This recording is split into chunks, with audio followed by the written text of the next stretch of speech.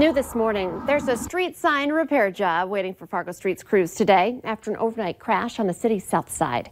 Fargo police tell Valley News Live that right around 2 a.m., a driver hit a parked pickup, which then was pushed into a light pole. Take a look at this video. A lot of damage. 32-year-old Lockeman Ray of Fargo was arrested for DUI. No one was hurt in the crash. North Dakota's new Medicaid fraud unit has filed charges in its first case. State Attorney General Wayne Stancham says it involved the theft of narcotics at a long-term care facility in Pembina County.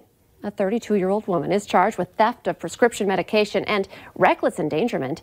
The defendant was a licensed practical nurse at Borg Pioneer Memorial Home in 2017 when the alleged crime happened. The nurse was fired after being accused of diverting prescription pain medication intended for residents and then substituting patient pain medicine with over-the-counter medications. Clay County Sheriff Mark Emting says his jail's population has now been cut in half to help stop the spread of the coronavirus. He says about 60 low-risk inmates have been released, and most have promised to show up to future court dates. 2 of the 3 inmates are finishing their sentences via ankle monitors. 5 were given credit for time served, and the rest were low-level bails. 9 minutes before 7, let's get a check of that First Alert Storm Team forecast. And Lisa, winter is not letting go of us, is it? It isn't. We've got some light snow that's been falling, and then on top of that, some real cold here this morning. We are down into the single digits in a lot of spots here, and our low temperatures so far have been quite low. Grand Forks, 6 degrees. I put a little star, a little asterisk there to show that we broke a record. Our record today was 8 degrees, and we've dipped down 2 degrees below that. That's how cold it is for a record low. Same thing down in Sisseton, tied a record there, or hit the record at 17 for you in the Sisseton area. So some real cold around the region. Several locations again dipping down into the single digits. Fargo's record is 12, so we were a few degrees above that so far. We could see that change. Here's a look at your radar right now. Still getting the snow, especially on the eastern side of the FM Metro, basically along I-29 and east from there is the better bet. As this continues to move south and east, it'll move more into Clay County and Minnesota and affect our communities there. And then more spotty snow showers popping up here that may be impacting us this morning. Overall, though, we're watching the chances dwindling. It's not as widespread as it was yesterday. And there's still some pockets, though, over by Oaks into Dickey County, seeing some of that snow up to the north as well. We're seeing a little bit of snow shower activity, too. But it's going to be winding down here today. We're currently at 2.5 miles visibility in Fargo, less than 2 in Detroit Lakes. Our winds not strong, but still out of that same direction, bringing us that cooler air and keeping our temperatures on the low side. We since bumped up to 7 in Grand Forks, so on the rise there. It's 18 in Fargo. We're seeing a little bit milder number there too, but still frigid. You're going to still need that winter weather gear. I know a lot of people have tried to put it away recently, but this morning you'll want to bundle up if you're heading outdoors, and watch out for those slick roads. Here's a look at our First Alert Skycam right now. Not much not looking much like spring is what I'm trying to say. We're still seeing some flakes flying around on our Skycam. So today we'll watch the chances for snow wind down, and we'll see those temperatures start to rise. We'll get to about 32 today in Fargo around the 4 o'clock hour. I think we'll even warm above that to 34 here today. So improving slightly. We really see that improvement take over by the end of the week and the weekend. We're drying out too. No real shots of moisture here after today over the next 7 days with a high of 59 on Saturday. And now for a look at traffic. Here's Devin Fry with the Valley Today's Traffic on the Move.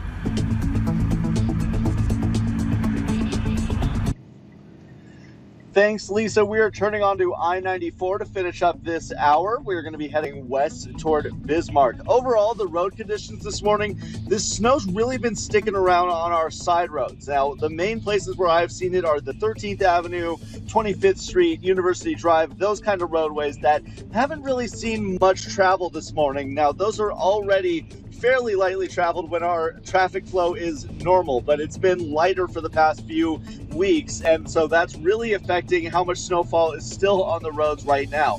You can see even on the interstates, the road conditions are sloppy, so on the side roads, it's even worse. So just make sure to give yourself plenty of extra time to get to your destination, and also to be able to stop at intersections and things like that. The intersections especially are pretty slick, so just make sure to give yourself plenty of extra time, take things slow, and you should arrive to your destination safely. Overall, though, the road conditions are improving slightly as the traffic flow becomes more and more apparent. So good news, it's going to be getting better as the day goes on. Now, what day is today? It is Taco Tuesday, so Ole the day at Taco John's. For your traffic on the move, I'm Devin Fry. North Dakota Governor Doug Burgum says he'll make a decision this week about whether or not to keep most businesses closed to help contain the coronavirus. A ninth person has died from COVID-19 and 23 more people have tested positive, bringing the state total now to 331. The Fargo Dome in North Fargo is staged for any possible surge in coronavirus cases. Take a look at this. There are about 200 cots set up in case area hospitals are suddenly overwhelmed with COVID-19 cases and need space for other patients. The Dome is one of 2 North Dakota facilities set up to handle a large number of cases. The other is in Bismarck at the University of Mary. Trinity Health in Minot is furloughing about 350 employees as the health system deals with the financial costs of the coronavirus pandemic. That's about 12% of Trinity's 2,800 member workforce. Furloughs do not include essential staff needed for patient care. Executive salaries are being cut by 20% and middle management staff by 10%. Trinity's president and CEO says they've seen a 50% drop in overall business because of state and federal advisories to cancel non-urgent medical appointments to slow the spread of COVID-19. Minnesota Governor Tim Walz says the state economy can't restart without a sharp increase in coronavirus testing. The governor is extending Minnesota's state of emergency for an extra 30 days. He issued his original order a month ago and has used his emergency powers to close schools, bars, and restaurants and ordered Minnesotans to largely stay at home. 29 more Minnesotans have tested positive for COVID-19, bringing confirmed cases now to 1,650. Clay County has 40 cases. The death toll remains at 70. You may be finding yourself in the kitchen more than you'd like during this time, but there is an explanation for all of this. The Valley Today's Abby Furchner joins us live this morning with some advice from a Sanford expert. Good morning, Abby. Good morning, Lisa. Stress eating is described as turning to food to cope with different emotions instead of listening to our body's natural hunger cues. And with COVID-19, not only are people feeling anxious about the unknown of the pandemic, but the changes in many of our schedules could also trigger anxiety. But Sanford Health dietitian Bree Cernsky says, try to think of your daily routine before COVID-19. Even if schedules are changing, whether you are working from home or out of work for the time being, maintaining that normalized schedule, because that's going to be helpful in just some sense of normalcy that can allow for more normalized patterns of eating.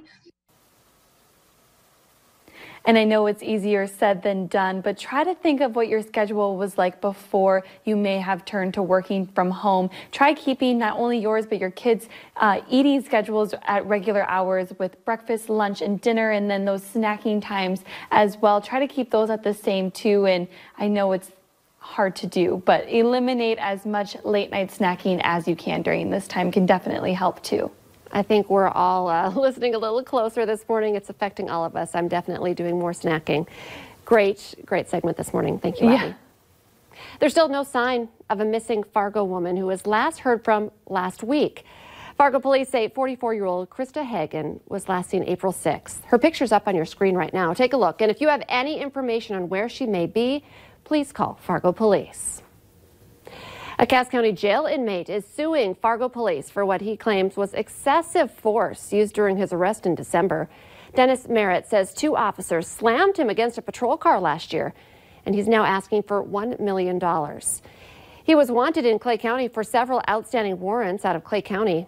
Police say Merritt actually kicked an officer and at one point put a knife to his own throat and threatened to kill himself.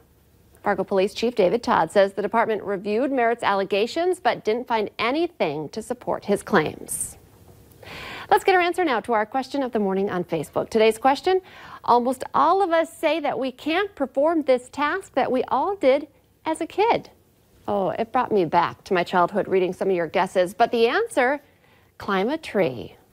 Remember, you can play along every weekday morning by heading to our Valley News Live Facebook page.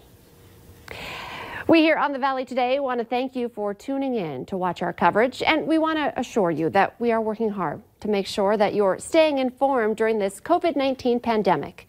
There are several ways for you to do that, including valleynewslive.com, our Valley News Live news app, and also on our Valley News Live Facebook page. All for free with no registration required. Remember that Today Show and CBS This Morning are just about to start, but the Valley Today rolls on. We'll continue with our live up-to-the-minute news and weather for you right now on the Fargo CW. Have a great day, everyone.